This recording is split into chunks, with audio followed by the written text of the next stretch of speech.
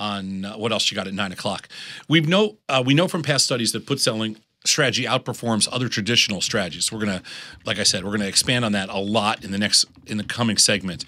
And it's not that we're just sitting here we're bearish on the market talking about put selling strategies. I know that seems like that's a little almost counterintuitive or almost hypocritical to a certain extent, but it's not. But that's not bearish on the market. We're just throwing out examples because in order for us to get everybody to the next level, this stuff has to be kind of almost second nature, and you have to believe it.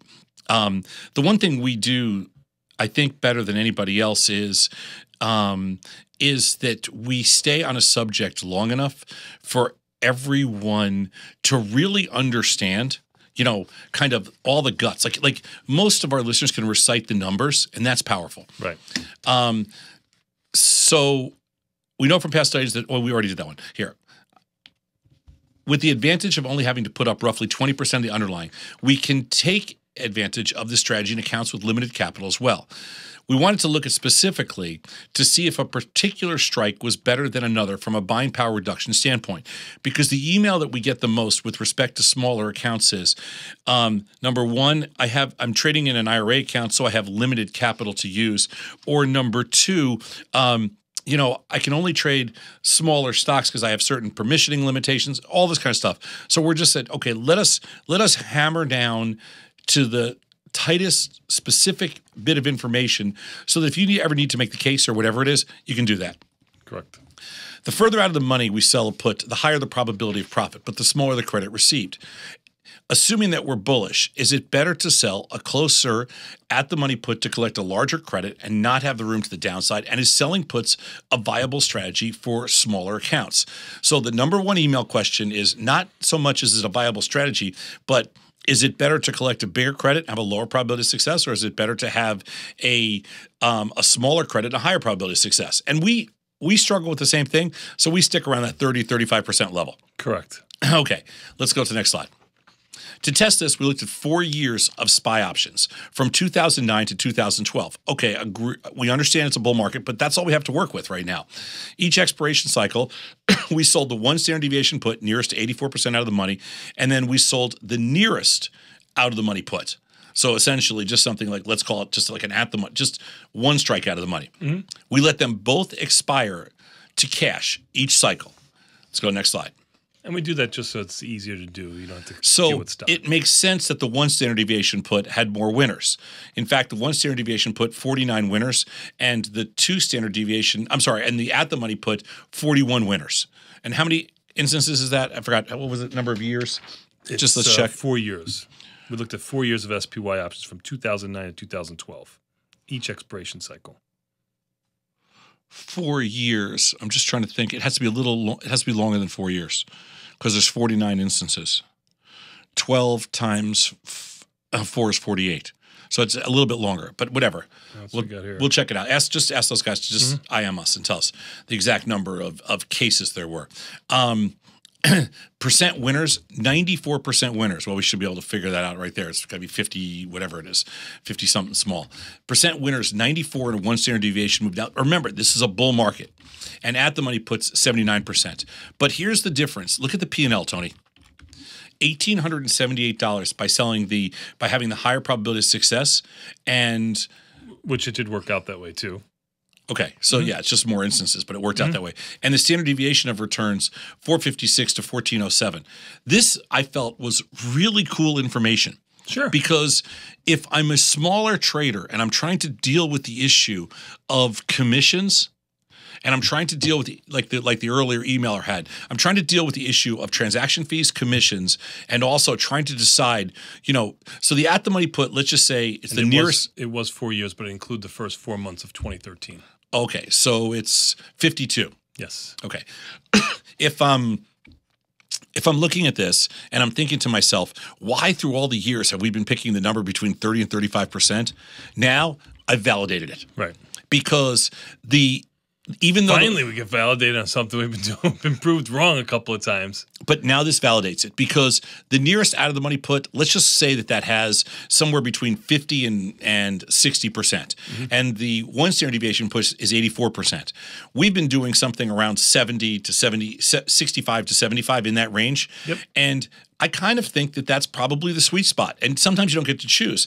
But from one out of the money strike, from the nearest out of the money strike, which obviously works better in a bull market, to further out to whatever that is, 3 or 4 out of the money strikes, look at the numbers. Well, I had no idea that it's common sense that your percent winners is going to be much higher one standard deviation. Sure. But the P&L difference and the standard deviation of returns is extraordinary. It's almost 3 times as great. I mean, that's amazing. Right. So the argument that we make all the time that you can, sometimes people say, well, it's like picking up nickels in front of a steamroller. They use that same line constantly. Right. And it didn't prove out to be that way, but it did prove out that you're picking up nickels. All right. I'm going to come back to this slide. Let's go next one. So the number of winning trades executed, what was predicted by probabilities, 84% and 55% for the at the money put. But part of this is due to our data, which was from a period of consistent rallies. Longer data sets would likely show probabilities of profit closer to predicted values. So what our own team is suggesting is that go back one slide, Linda, for a second. The 94% and the 79%. The 94% should be closer to 85, and the 79% maybe closer to, I think it's a little higher than 55. I think it should be around 60.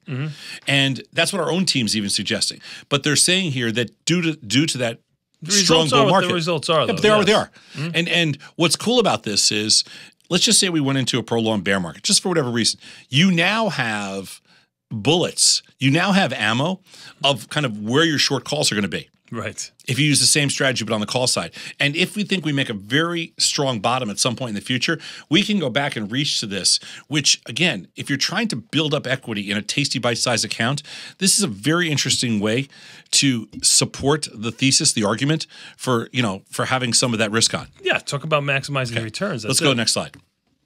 So just go back for 1 second, just a quick second. So I just want to repeat this. So again, remember, longer data sets will likely show probabilities of profit closer to predicted values. But before we go to the next one, remember what it's like to sell premium. There's always this little bit of extra edge. Every time we do a study, no matter what we do, the edge always proves out that our performance is greater than whatever the expectation is. The implied volatility has a tendency to overstate actual volatility, and that is the key. Let's go next slide. The proportion of potential reward and the variance of that reward is about the same. The capital requirement of the at-the-money put is also proportionally higher than that of the one standard deviation put by approximately, in this case, 1,600 to 650 because, the SPY is a big product. Remember, the way you figure out the amount of capital required, you take your short strike, and then you add the credit back to that short strike, and you take about 18% of that, and that's probably 17 to 18% is generally speaking the number. Very good. Let's go next slide. Selling puts was effective even without management and entering the trade regardless of implied volatility. We have shown that managing winners and selling premium when the implied volatility is above 50% can vastly improve ROC and probability of success. So what a future study is going to include is, what if we only picked the spots when implied volatility exceeded the 50th percentile? What would happen then? Right, now you're putting it all together. How much risk would we take off the table, and how much would we improve our return on capital and our probability of success under better circumstances? We sold bottoms. And you're saying here. that because we've done market measures where when the IV percentile is above the 50% in today's option statistics, that our results are significantly better. And right, so what we didn't do here was we didn't sort it by IV percentile. Right. If we had sorted it by IV percentile, we think we would have done better, and which is why we're encouraging you to tune in daily for all this stuff, because it's so valuable how it all connects. Sure. Let's go to the last slide.